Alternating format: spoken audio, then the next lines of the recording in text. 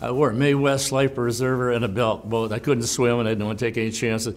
Not that swimming did you any good over there, and I'll tell you why. Because when we finally landed there, amongst 5,000 ships, they say 4,000, whatever it was, 4,000 or 5,000 ships, there were a lot of ships out there.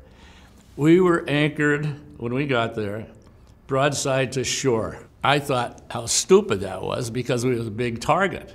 And they were shooting the 88s, the artillery, hitting ships all over the place. Saw a tanker blew up, bodies in the water, debris in the water. We all got on the, standing next to the bulkhead opposite shore, hopefully get some protection if his ship got hit. I don't know how long I did that, seemed like days. But I don't know how long, maybe an hour or two, I don't know. All I know is I knew there was a war on.